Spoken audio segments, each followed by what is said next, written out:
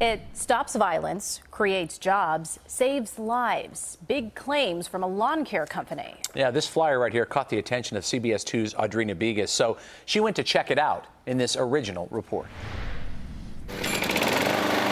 You know, they say the grass isn't greener on the other side.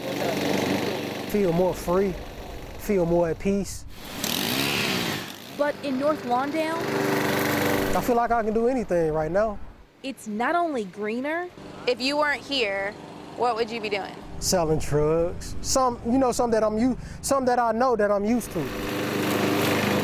This grass is less risky.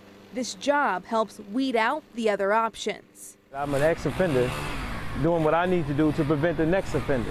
Mark Carter and his crew of men Keep going, all the way to the edge of the gate. are taking boys and young men off the streets, training them, putting them to work.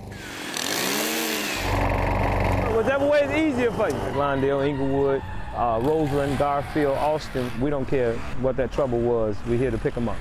It's not glamorous, but it's better than gangbanging when it lands you locked up, like Justin, who just got out last month. I'm 26 now, so I started getting locked up at 12. So what's the alternative? Well, I mean, is this it? Jobs, not jails. A lack of jobs, a survival mode on the streets, Mark says, is the root cause of violence in Chicago. Quite naturally, you're going to have murder and upheaval if you don't give the people something to do.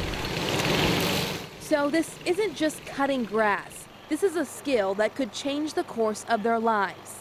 And then maybe the grass will be greener, even for Justin. When your spirit uplifts, you can feel, you can take over the world.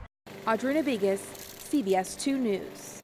Audrina, thank you. It's not just lawn care we're talking about here. These boys and young men are trained in other skills like home renovation, construction, and tree removal. The main goal is to get them trained and ready for the workforce. That's a good start right here. Good to see them on a different path. Yeah, absolutely.